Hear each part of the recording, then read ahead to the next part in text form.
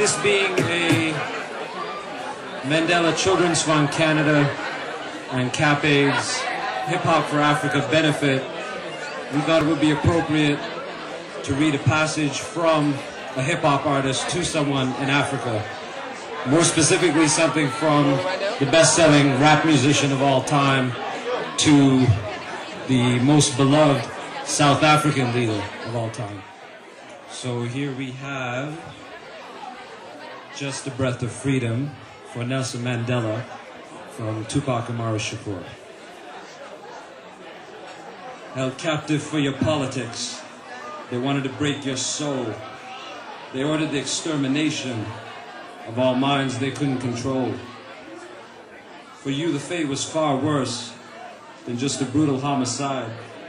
They caged you like an animal and watch you slowly die inside. As you breathe your first air of freedom, on the day you become a free man, raise your regal brow in pride, for now you are in God's hands. Just a Breath of Freedom for Nelson Mandela from Tupac and Shakur.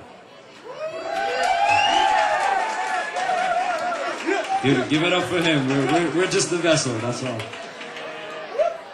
This Hip Hop for Africa benefit, in addition to ushering the start of Black History Month 2006, it actually falls exactly 1 week before the 16-year anniversary of Mandela's release from freedom, or release from prison.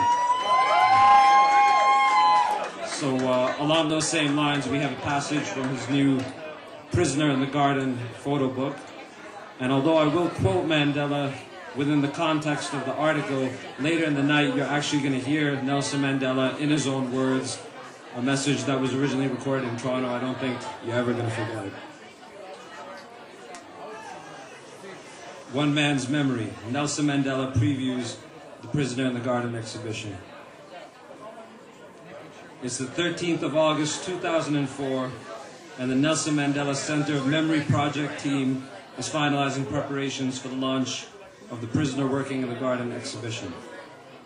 An audience with Nelson Mandela has been arranged to brief him and to share some of the materials to be put on display. In addition, his photographer Matthew Willem, whose photo essay on Robben Island is to be an important element of the exhibition. Mandela listens attentively to the explanation offered by the project manager. As Willem gets in close, Mandela's personal assistant, Zelda, notices a loose hair on his shoulder and leans forward to brush it off. He smiles. They just fall out, you know. There's nothing you can do about it. When the documents and photographs are presented to him, he examines each one in turn, first silently, then in a flow of reminiscence. His curiosity is palpable, and the stories abound. He pauses longest over the collection of images from the 1977 visit to Robben Island by a select group of journalists. I remember that day, he says. The authorities brought these people to prove that we were still alive. When preparing his autobiography, Long Walk to Freedom 10 years earlier, Mandela had forgotten about this media visit. A note of anger creeps into his voice as he denounces one of the individuals on the visit. Zelda admonishes him, "Kulu," which means great one. "You know you can't talk like that." "No," he responds. "We must be honest about these things."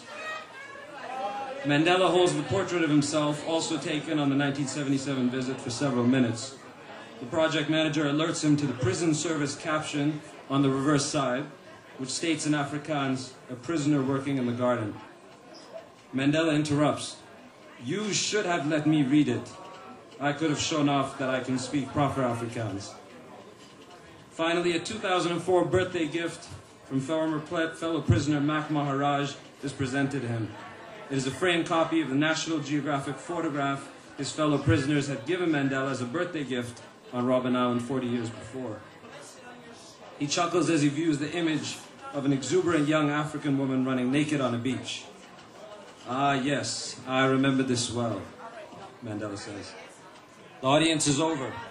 As the project manager packs away the materials, Mandela holds on to the National Geographic photograph. "Can I keep it?" he says.